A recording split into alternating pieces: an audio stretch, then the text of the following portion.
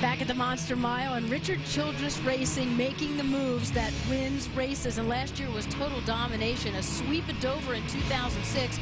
Burton winning this race in June. Boyer winning the race in September. Burton also took the Cup race.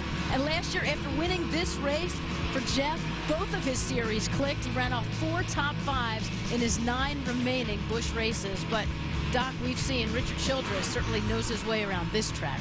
Yeah, no doubt about it, Susie. And in fact, the top 2 cars in this lead, Matt Kenseth and Marcus Ambrose, did not pit. They stayed on the racetrack.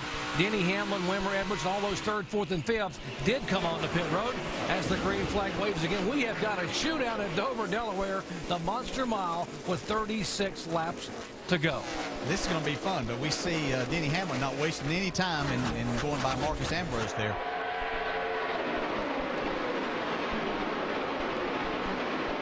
Yeah, the 17 car is the car on the leader, Kenseth. Now Hamlin has gone by Ambrose. There's this leader 17 car. The 16 to Biff. Whoa, trouble out of turn 4. Big crash. Regan Smith involved. Here is the Reutimann in the Toyota. You all right, Regan? Just go back to the pit road. Just go back. The 18 of Conway. To the garage, guys. Let's check it out. See what we got. So a half a dozen cars involved, and the caution will come out for the 7th time here on lap 165.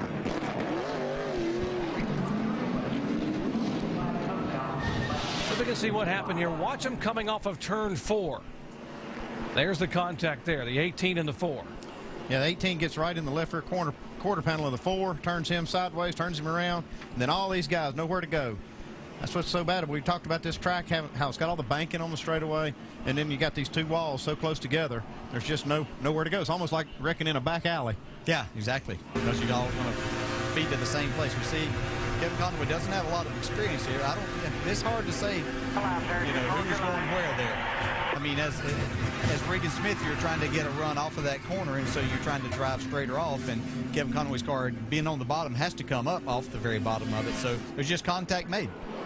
We see again as it starts here. You got people back here that are trying to slow down. They see what's happening, and then Reed Sorenson got into the back of David Reutimann and David Gilliland, and they come up through and got involved also.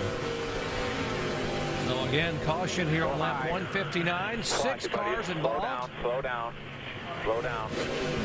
Outside. Okay, go. And there's Reed Sorenson walking away. Reed Sorenson involved, David Gilliland, David Reutimann, Brent Sherman involved, of course, and the 18 car of Kevin Conway. You see Kevin walking away from his Joe Gibbs car, and they're trying to get David Gilliland out of his car, which is there. Now he is out of the car, down against the inside wall.